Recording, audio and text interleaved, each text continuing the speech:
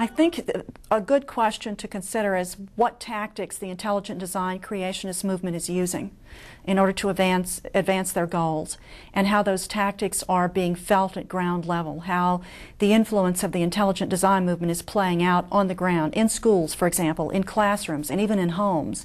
What we're seeing, and we've been seeing this for a number of years now, is that the intelligent design movement has youth ministries. They work through youth ministries, college campuses, they work through churches, and this is the grassroots.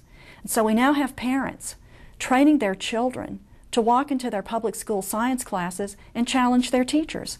There's a list of 10 questions that they can get from the intelligent design movement and go down the list and start challenging their teachers with creationist talking points in science class. This is already happening.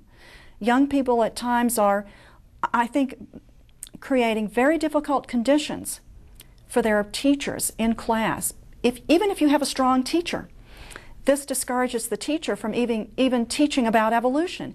If you have a teacher who's weak on the science, who is underprepared, that teacher is going to look like a fool in front of her own students. They don't know how to answer these questions. They don't know the issue. They haven't spent time learning about creationism. They've been trying to learn science in order to teach it. And so you've got some 15-year-old with acne telling you how to understand what you teach, or challenging what you teach. And this is what's happening. This is how the intelligent design movement is playing itself out on the ground. You even have students who talk to school boards. So this is having a very chilling effect on science teaching at the grassroots level.